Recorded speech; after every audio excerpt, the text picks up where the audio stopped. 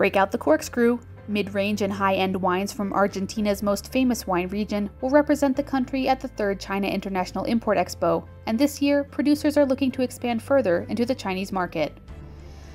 Casarena Bodegas y Viñedos is one of the Argentinian companies that will participate in this year's event, bringing its two traditional brands, Casarena 505 and Single Vineyard, both produced in the region of Mendoza in the city of Luján de Cuyo, the so-called land of Malbec. China es un mercado muy amplio, con muchas regiones, muchas provincias, muchas ciudades distintas. Entonces, cada vez que nosotros participamos de la CIIE, es el momento y el lugar adecuado para contactar nuevos distribuidores en provincias que luego van a incorporar nuestros vinos a su red de distribución. After last year's event, the company managed to close deals totaling approximately $350,000 and expanded its distribution network to Chinese provinces such as Zhejiang, Anhui, Shandong, and Hubei. Currently, China is its second destination for exports, accounting for 40% of its total sales abroad.